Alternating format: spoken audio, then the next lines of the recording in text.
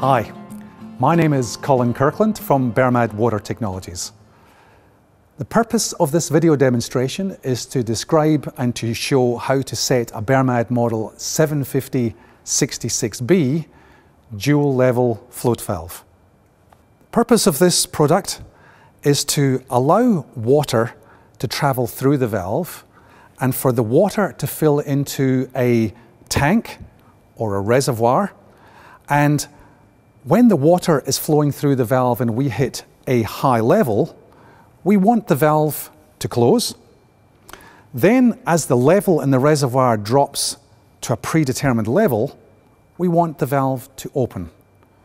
And it's done by using what we call a four-way number 66 hydraulic four-way pilot, which is located inside the top of a tank or in a stilling well outside a tank itself. So before we go through the procedure, let's look at the components which we have and understand what we've got here. We have a pressure gauge here which is demonstrating the inlet water pressure, and for the purpose of the demonstration we have water flowing from the left to the right hand side. And we're showing here that we've only got a water pressure as low as 4 meters or 40 kPa of pressure.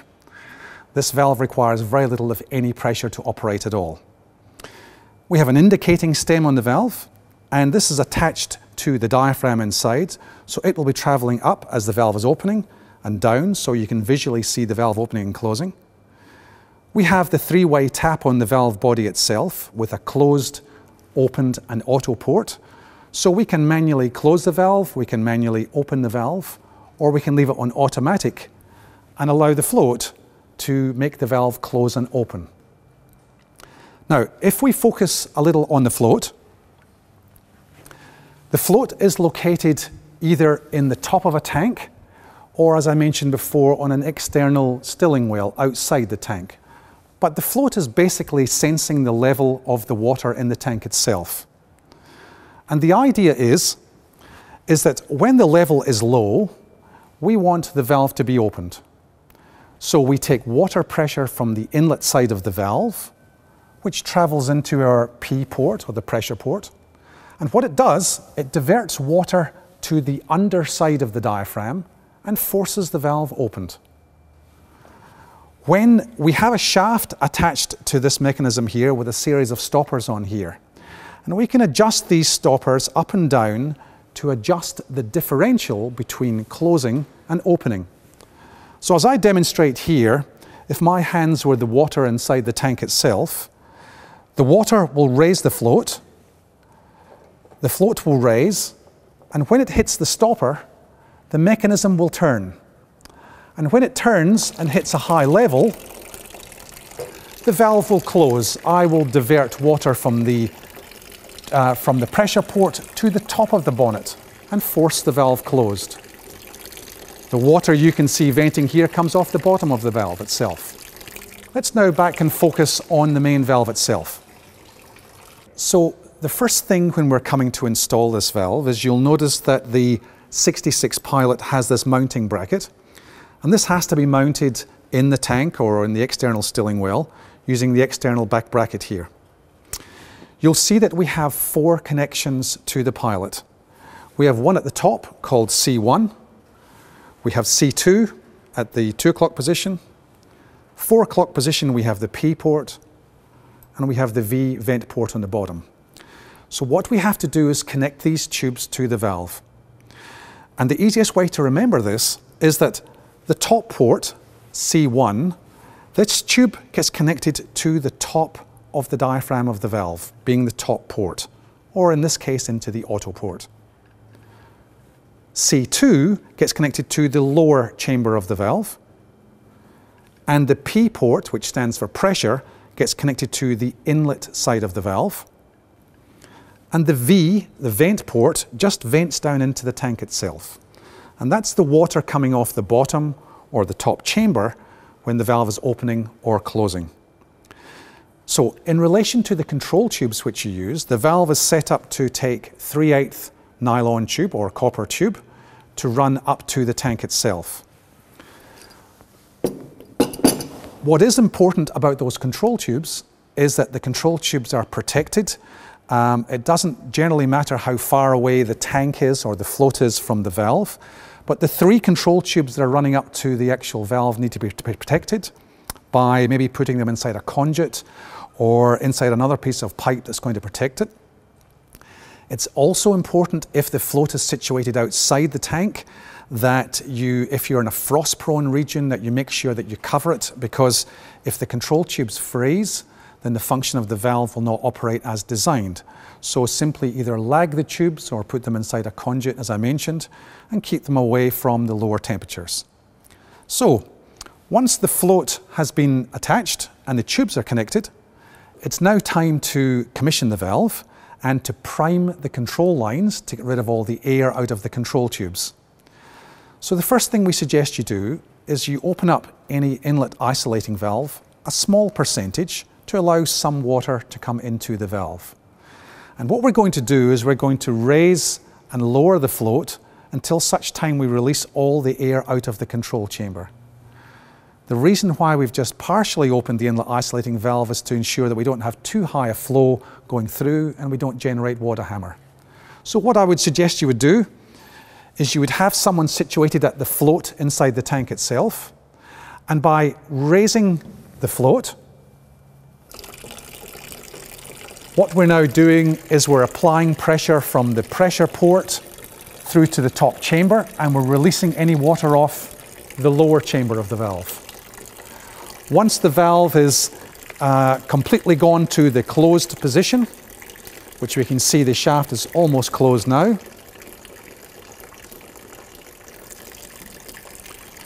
the valve is just about closed, and we can see the water has now stopped venting off the lower chamber. If we now put the float down, that means we want the valve to open.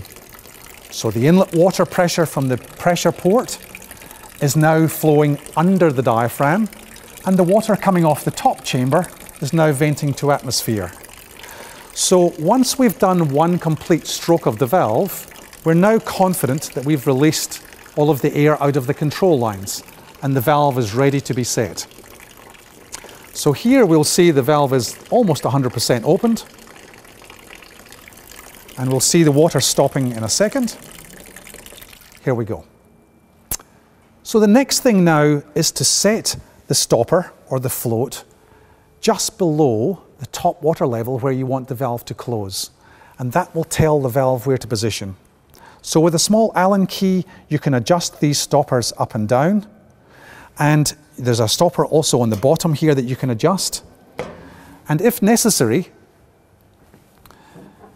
if you want to alter the differential between closing and opening, we have an additional shaft which can connect onto the bottom, which will extend the differential between closing and opening. So all you have to do is set those stoppers until such time you're at the top water level.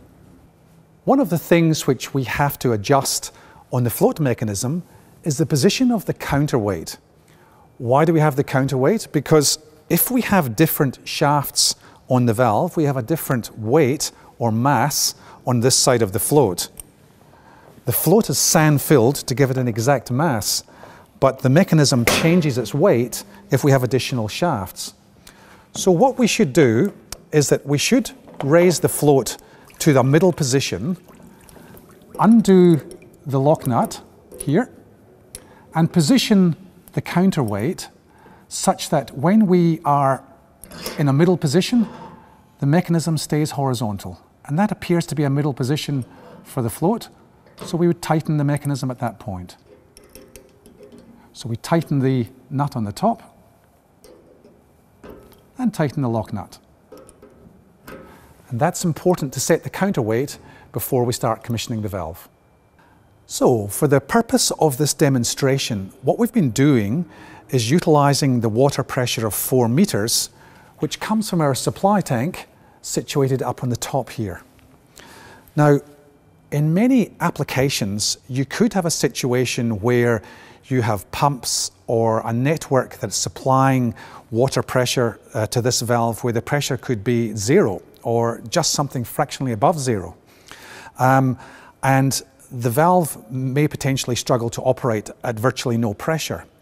So one of the great features of the four-way float and the double-chambered valve is that instead of taking water pressure from the line, we have the ability to take water pressure from an external source, and that external source can be water, or it could even be air if necessary. So if we had very turbid water or very dirty water, we could actually use an external clean source into the pressure port, or instead of using the line pressure here.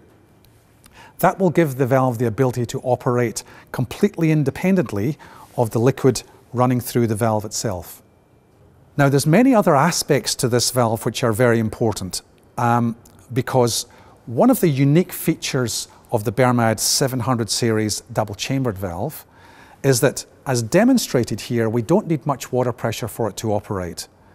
But because the valve is double-chambered, it will close and open at a linear rate, and will close and open to avoid water hammer. So, if we were on a very large reservoir where the reservoir was rising very, very slowly, this valve will not close and open fast. It will close at a very, very slow controlled rate as the reservoir rises and falls. And it'll do it without a surge. If we're filling a very small diameter tank where the level rises and falls very quickly, we may want to be able to control the speed in which the valve closes. And we can do that in several ways.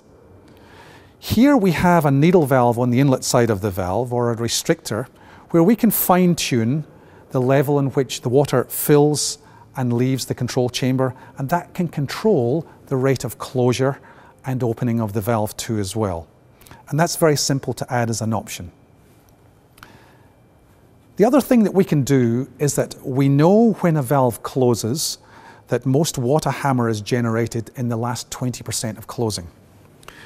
If we attach the U-port throttling plug to the lower actuator of the valve, what this will do when the valve is closing, even when it closes at the same controlled linear rate, it will slow down the flow in the last 20%.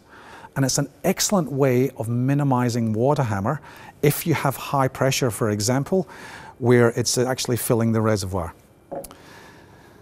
Now, one of the other considerations is that if, for example, if you had a dedicated pump that was supplying this valve and you wanted to limit the flow that was running through it, here we're showing the optional indicator stem that visually shows the valve opening and closing. We can remove this and we can fit the mechanical flow stem. Now, what this is a device that fits into the top of the control chamber itself and basically limits the travel of the valve. By limiting the travel of the valve, we limit the flow going through there. So it may be that we have a dedicated pump and we want to limit that flow, or maybe we're on a large reservoir that when the valve opens, the flow rate's too great and we may be getting scouring of the main and some biofilms coming off, so we may want to alter the flow. And this is a very simple and easy way of adjusting how much the valve opens. And that's called the Bermad mechanical flow stem that can be fitted to the valve at any time. Now, another option which you may want to have inside the valve if you want to limit the flow irregardless of inlet water pressure is to attach a hydraulic pilot that has the function of flow control. And what flow control says is that when the valve is opening at a slow controlled rate, irregardless of inlet water pressure, I will modulate to maintain a constant flow. So that can be added to the bi-level function as well. So it'll open and close at a bi-level and maintain a constant flow rate when we're filling. Another option potentially could be that when the valve is opening, it's dropping the inlet pressure. And if we have users prior to the valve which require water pressure, you can add a pilot which will give you a pressure sustaining function. So the function similar to the flow control, that when the valve opens, it will open, but it will ensure that the inlet pressure to the valve is sustained at whatever value we determine it to be. So the valve will open at low level and maintain 25 meters back pressure. That's called pressure sustaining. Another consideration might be that if you have this valve in a very remote location, and let's say we're using bore water or treated effluent or untreated water where the water quality is very poor, one of the things we may want to do is to put a Bermad LC filter onto the valve instead of the traditional filter. Now, it's unusual you would have to use this, but if you want to extend the periods between maintenance and give you greater reliability in very dirty water quality conditions, the Bermad LC filter is an ideal option to replace the standard filter should it be required to as well. So, there we have it. That's the Bermad model 750-66B dual level float valve. If you require any more information such as data sheets, instruction manuals, CAD drawings, go to our website at bermad.com.au, or if you would like to look at some animations of the valve to get a better understanding of its function, why not go to the Bermad YouTube channel. Thank you for watching.